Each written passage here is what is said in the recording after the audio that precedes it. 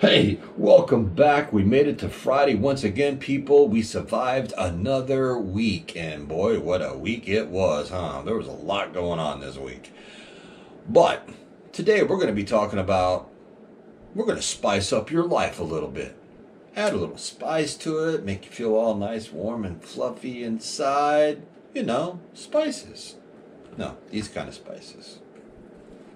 Get your mind out of the gutter, people.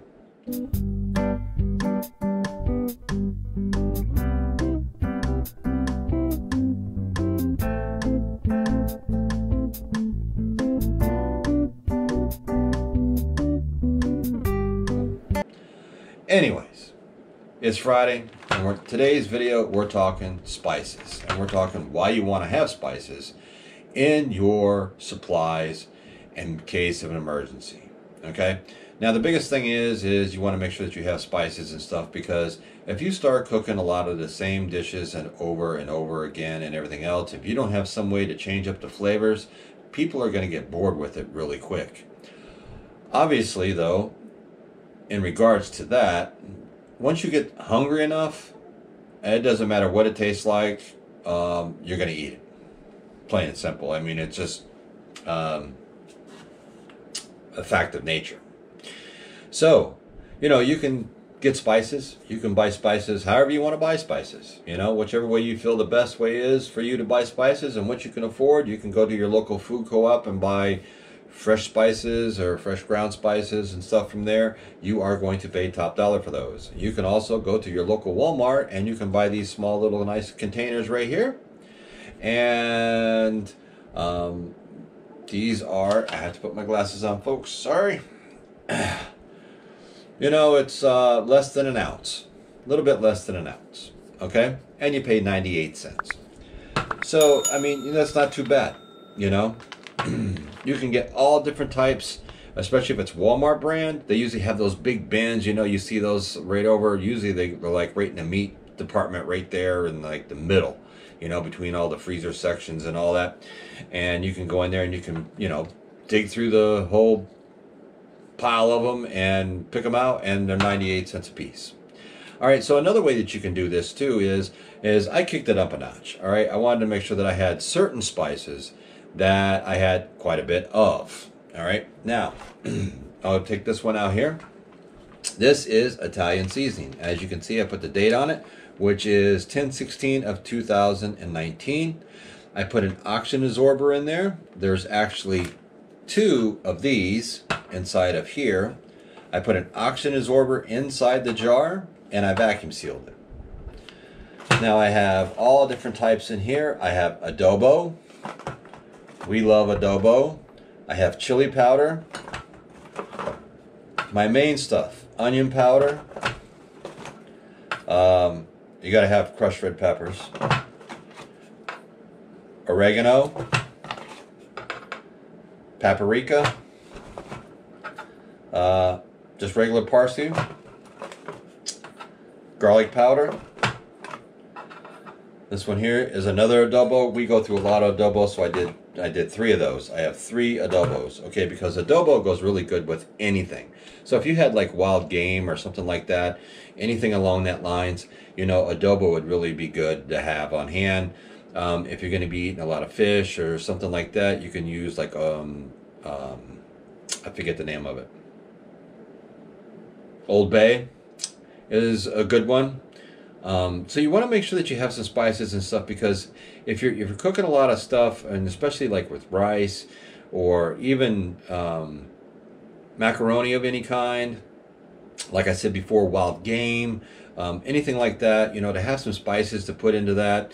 Or if you have knowledge in the wild edibles, you know, only if you have knowledge do you go out and pick stuff and eat it. Okay, if you don't know what it is, don't pick it and eat it, because it's not going to turn out pretty, spice or no spice. And this way here, you can spice up your dishes and make it really good. Now, I kicked it up another notch, okay? And what I did was, as you can see, I have a Ziploc bag here, and it is full of all kinds of spices, okay? Now, I made this so I can put this into my backpack, and I can take all these spices with me. And total weight is less than 1 pound for all these spices. Now, you go right online, go right on Amazon, you can order these small little Marlar bags. Now, as you can see, one side is clear. You can seal the top, okay? You can seal the top, and it has a zip lock, all right, which is really nice because then you could peel the top piece off that you sealed, and then you have a zip lock so you can open this up, take out what you need, zip lock it back shut, and you have all your different spices. Now, you name it, it is in here. There's curry, oregano, thyme, just a regular steak rub, paprika, Southwest essence, sage, cilantro, adobo, rosemary. Like I said, all this stuff this is made just to go in my backpack, so if I have to leave or if I'm out somewhere or whatever else, I got any spice that I can think of. Steak seasoning, sesame seeds, celery, ground ginger. The list just goes on and on. You know, there's a Greek spice, there's turmeric, whole allspice, you know, so like if you got a pig or you got a wild bird or something like that, that'd be good in there. Pumpkin pie spice, come on, we have to have that, right? You know,